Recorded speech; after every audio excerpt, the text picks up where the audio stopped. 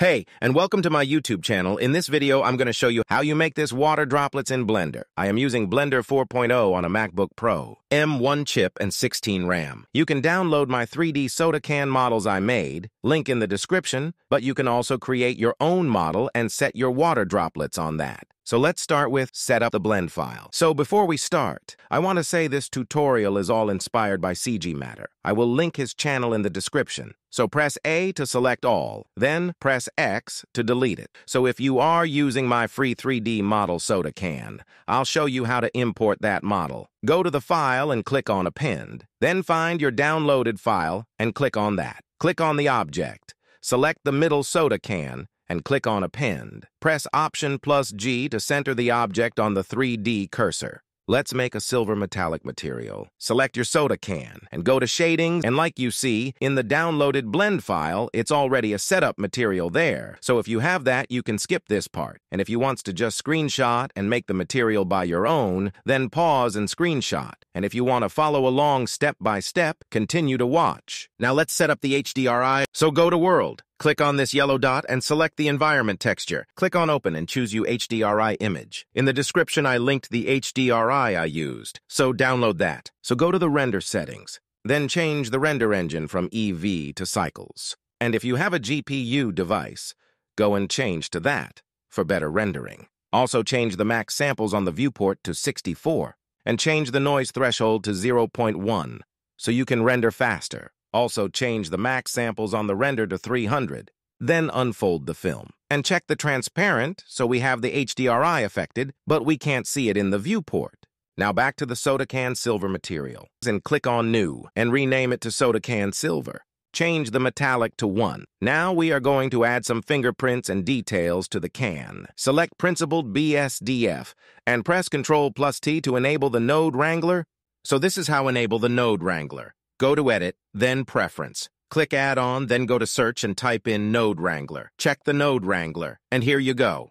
Then plug the color to the roughness. Then plug the object into the vector on the noise texture. Then open the fingerprint I linked in description. The name of the file will look like this. And don't worry, we will fix the look of the soda can. Then add a color ramp and place it after the images. Press Shift plus Control plus Color Ramp, and on the mapping, change the scale to 0.1. Change from flat to box, and change blend to 0.5, and then change the color space to non-color. Press Shift plus A to add a noise texture. Then press Shift plus Control plus the noise texture. And when you see this gray thing, you know you did this the correct way. Select the mapping. Then press Shift plus Control plus D to duplicate not only the node, but the settings too. Now plug the vector from the mapping into the vector on the noise texture and change the scale back to 1. And now on the noise texture, change the scale to 700. Change the detail to 0. Then press Shift plus Control plus the Principled BSDF. Then add a bump node. Then plug the FAC from noise texture into the height on the bump node. Then change the strength to 0.063. Then plug the normal into the normal. And here we have a silver metallic material. So go to the Geometry node and click on New, and then rename it to Water Droplets. And here on the modifier, you can see the geometry we added. And then add a Join Geometry and place it between Group Input and Group Output. Then press Shift plus A to add a Distribute point on faces, and place it between the Group Input and the Join Geometry.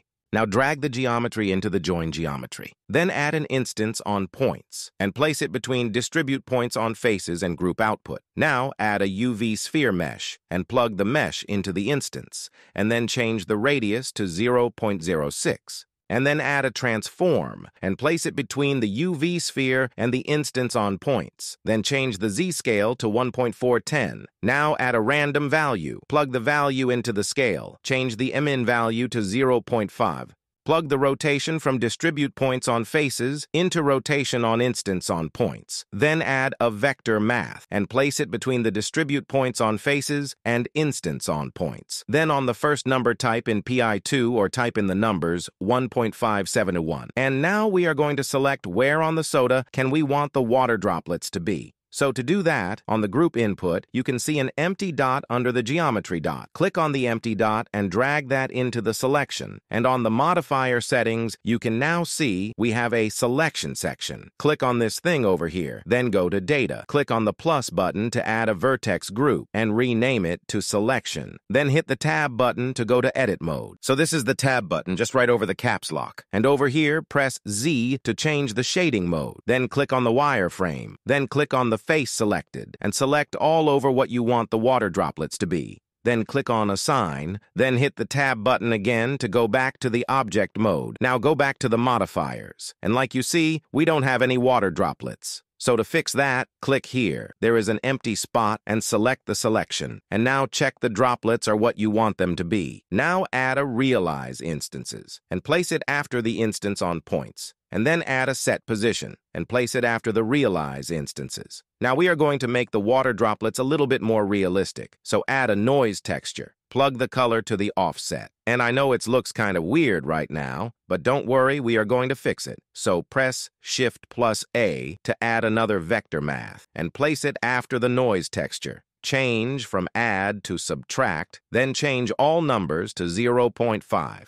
Select the vector math. Press Shift+D to duplicate it and place it after the other vector math. But for this one, change some subtract to scale and change the scale to 0.1. And this is what that looks right now. Good. You can now see the droplets is not smooth at all. So to fix that, add Set Shade Smooth and place it right after the set position. And now see the water droplets is nice and smooth. And when we swift to render mode, you can now see the droplets doesn't have any material. So to fix that, press Shift+A to add Set Material and place it right after the Set Shade Smooth. And we also need to set a material for the soda can in the geometry node. So add another Set Material and place it between the group input and join the geometry. And like you see, the material disappeared. So on the top set material, click and change to soda can silver. Now for the water droplets material. Now, open a new window by holding your pile here until this symbol pops up. Then drag it to the left. And on the editor type, change that to shader editor. So I know this is a better way to do this, but I don't know how. So this is my way. Add any mesh and click on new and rename it to water droplets. So select the soda can and on the second set material, change that to the water droplets material. Also click here to pin the geometry. So when you select other object, the geometry is going to stay. Click here so the mesh doesn't render later. Select the principled BSDF and press X to delete it. Then press Shift+A to add a glass shader, then plug the BSDF to the surface, and then change the IOR to 1.33. Select the mesh, press H to hide, right-click, and close the area. And here we have the water droplets material. Now time to make the small droplets, so go back to the geometry nodes. Now we are going to add another join geometry and place it right after the set position. So select the distribute points on faces. Press Shift+D to duplicate, then drag the geometry into the mesh and change the density to 65. Then select the instances on points. Press Shift+D to duplicate and plug the point to the points. Add another UV sphere, plug the mesh to the instance, and then change the radius to 0.03. Then plug the instances into the join geometry we just added. Then select the random value. Press Shift+D to duplicate. Then plug the value into the scale, and then change the value min to 0, and drag the selection to the selection on the distribute point on faces 2. Okay, so I accidentally unplugged the geometry to the original join geometry, so it looks weird right now. Sorry for that. And this is what we have right now. Now press Shift+A to add a frame so we know what part of the geometry is what. Then select all of this nodes and place it in the frame. So press N to unhide this sidebar. And on the node selection, you can name the frame to whatever you like. Now we are going to make a section for the big droplets density. So in the sidebar, go from node to group and rename it to big droplets. Now we are going to make a section for the small droplets density and rename it to small droplets. And here on the modifier, you can now easy control the density of your big and small droplets. Now add another group input.